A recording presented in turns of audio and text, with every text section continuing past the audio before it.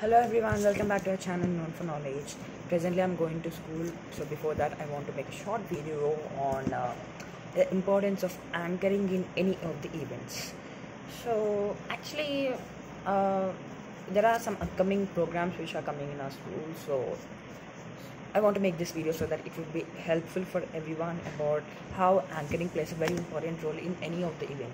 So anchoring is very important, and it plays a very crucial role in any of the event. It can be any program, it can be any assembly, it can be any special assembly or anything. Any program in school also needs an anchoring, because I'm saying in my school that each and every small assembly also needs anchoring. Means a person who introduces everyone, person who starts the speech, who starts the assembly, who starts the program, is the one who is anchor. So anchor plays a very important role. So if you see, anchors are usually anchoring is we can describe it as two ways, that is a formal anchoring as an informal anchoring. So when we talk about formal anchoring, it usually sees about formal things, like when you're in front of big dignitaries or big people, like some prime minister or chief minister or any other big people. You can't just make some silly jokes and you can laugh at them, right?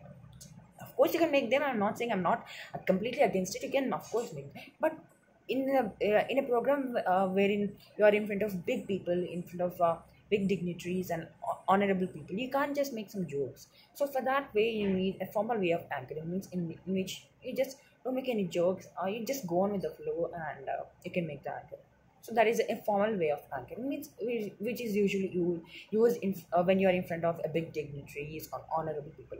So that is informal. So when you talk about the formal, that is about formal. So when you talk about the informal way of anchoring, and is usually can present in front of your school, you get in colleges, or if you see in movies also, some pre-release events and everywhere. So in there you can use a informal way of anchoring, where you can describe all the things. You can make some funny jokes, you can comment on people, you can make a sense of humor also can add in your anchoring. So that is an informal way of anchoring, where you can do some magics in that, and you can do that. So that is an informal way. So hope you all have understood about the formal and the informal ways. So when you can't just in front of students, you can't just go with the formal flow, right? You have to give them some interesting sense of humor, so that they will all will laugh and then enjoy the program. So informal anchoring is the best suited for in front of the students, in front of the children, so they can enjoy it. So that is about it. Thank you everyone, hope you all have enjoyed. Bye bye.